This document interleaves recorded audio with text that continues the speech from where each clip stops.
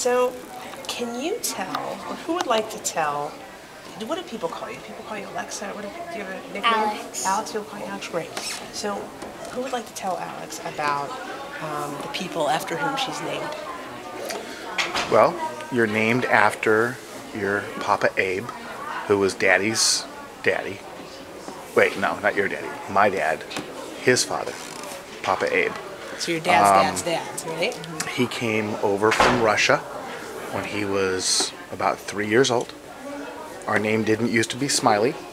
It used to be Shlomovich, but they couldn't pronounce that. And he was so happy to be here, and he and his mother who were here, that they looked at them and they had this big smile on their face, and they went, Smiley. And that was how we got the name Smiley. That's great.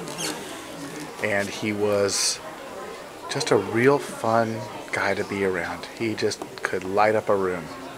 And so when we saw your face and like this, you know, from the day you were born, and you got that name. That's great. Well, it's interesting because Jews have so often changed their names. Right. And as I said, didn't have them for that long. What really makes you have a Hebrew name is really your connection to your parents, right? So I want to show you how we say your name in Hebrew. You're Avila Naama, right? Your mom is Miriam, which is a fantastic Hebrew name because Miriam was a true hero of the Jewish people. The sister of Moses, right? And she led the women in the dancing, and she rescued her own little brother. If not for Miriam, there wouldn't have been a Moses because she watched over the rescue. And then we would have still been in Egypt. Still till this day, you know, schlepping, making pyramids. I don't know what we'd be doing. Your dad's name, Avshalom, means father of peace.